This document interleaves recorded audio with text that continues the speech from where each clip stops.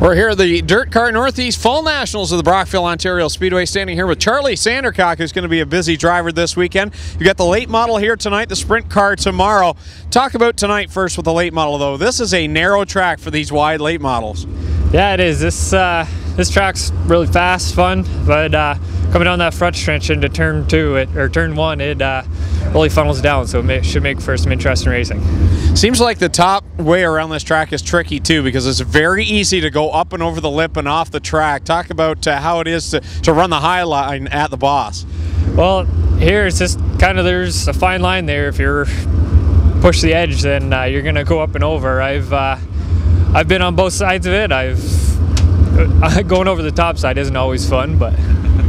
Now you have a great working relationship with Greg Bellier, and you're parked next to him here, and you've had a fun year with him as well on the sprint car side. Talk about Greg and what he's going through tonight in the championship chase. Well, I just got to say thanks to Greg Bellier for everything that he's done for me this year. Right from February, we went down to Volusia and Ocala Speedway with the World of Outlaws. He gave me an opportunity of a lifetime to go down there and enjoy racing with those guys, and it was one heck of a time. We all had fun, and we come back home and he helps out on our crate program a little bit here, and then he brought the sprint car to the program and said, here, try this out. And then we've had a really fun year this year, learning experience, and we've done pretty well, and we've had a lot of fun, and I really hope that he can pull off championship in this Go Nuclear Series. He's really competitive right now. He's got his car and his team really dialed in, and everything's really good for him. Hopefully everything ends up good for him tonight. Now, we've seen a lot of modified drivers make the change over to a sprint car, but not so many late model drivers. They seem like two totally different animals to drive, yet somehow you've really shone in the sprint car. Yeah, like those sprint cars, the first couple times I've drove them, they're like, wow, it's totally different, totally different. Like with the late models, you're right over on the right front wheel and you're digging that nose and you're using that right front tire to turn. But with the sprint cars there, you're going to the corner, you drop your left elbow on the left rear tire, and they're two totally different cars, especially when you go from one race to another. Last time at Brighton there, we finished on the top three, so we're on the front straightaway, got in the late model right after that, right on the front straightaway. It felt totally different. Like, it felt like something was wrong. But they're a lot of fun to drive.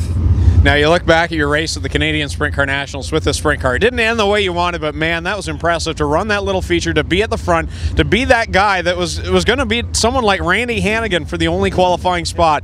That has to give you a lot of confidence heading into next year. Yeah, I really got to say thanks to our whole team on the sprint car. Like, I really walked into this not knowing a single thing, and the whole team is just kind of, here we are to have fun, and we ended up working pretty good. And yeah, down at the Nationals, it was like, wow, look at us, we're doing this, and the car was just phenomenal, and everything worked good, and I was really looking forward to getting in the feature and just kind of playing it out. And I think I would have been the only rookie in the field, but I just kept digging and run into some troubles, and oh well, that's the way it goes sometimes, and we had fun doing it though.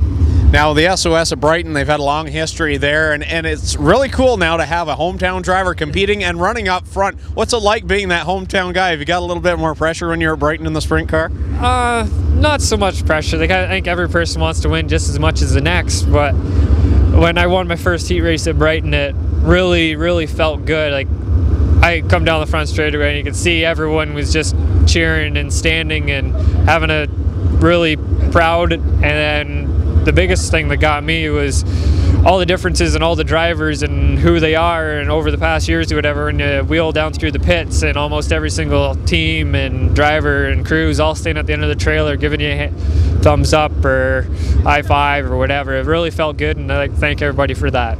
Now, looking ahead to 2013, it'll be here before you know it. What are your plans? We know you have a new late model in the stable. What should we expect from Charlie Sandercock in 2013? Our 2013 plans are kind of the same that we were this year for 2012. Just go out one race at a time and have fun. We do have a new late model at home that a friend of mine, Paul Crowder, and I have teamed up and are going to try and win the championship at Brighton, as well as these Go Nuclear Series races, and are also going to do the sprint car thing just as much as we did this year. And we'd like to go after that championship, give Lee Lattiser a run for his money hopefully next year. That's kind of our plan, and go and have fun, and that's what it's all about.